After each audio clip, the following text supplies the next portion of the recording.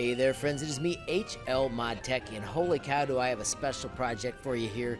This was created by an awesome student of mine named Eunice. She created the entire 5 Nights at Freddy's building, and she's going to take you on a walkthrough showing you the entire thing and how it was created using Tinkercad. So my friends, let's get crackin'! Hello everybody, my name is Eunice. I made this 5 Nights at Freddy's building. I'll show you around, I guess. So it took me a while to find almost everything, especially the kitchen, since nobody actually has seen the kitchen. This is the office where, you know, the security guard, if you know more about FNAF, you know what it's for. I couldn't really make the switches. They were too complicated. Talk about that.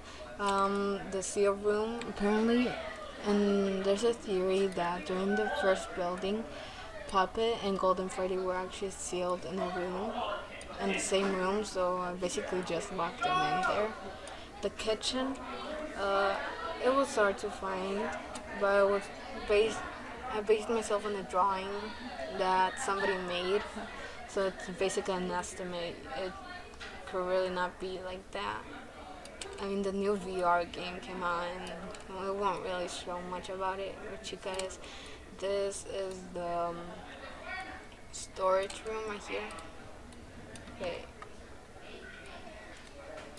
This right here is the storage room. I believe this is the easiest room I can ever make. Fox's Pirate Cove doesn't really have anything. I'll show you in a little bit how I made the characters. So basically just put him in there with his curtains. The stars, I would love to put stars in the curtains, but it was just too complicated. Too much details. The body parts and service room. For the ones that know about Nights at Freddy's, you know that there's an endoskeleton here, but I tried to build it. It was just too complicated to build, so I decided to not do it. He doesn't really show up much during the first game.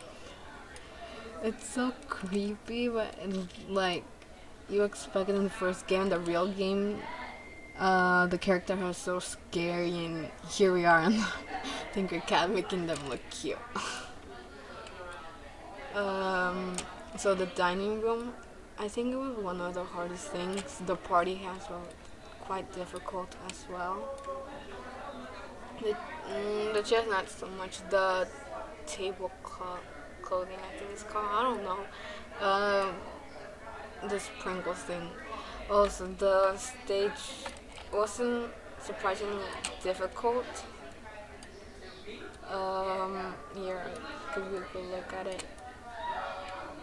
It wasn't that difficult to make, surprisingly. The sun, the clouds, the characters, I'll show you them in a while.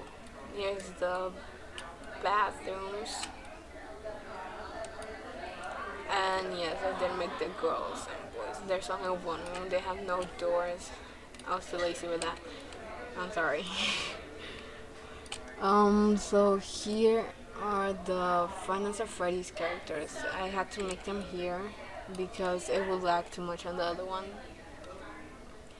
So I'm just gonna explain for the ones that don't know about 5 Nights at Freddy's. This right here, he is called Bunny. Bunny, he is one of the first characters to move around the building the first night. Golden Freddy, he only appears a few times if you see his face on the camera on the monitor or tablet that you have here.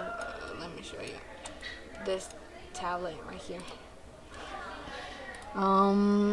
Freddy doesn't really move much until 5 Nights at Freddy's night 4 and 5, I think.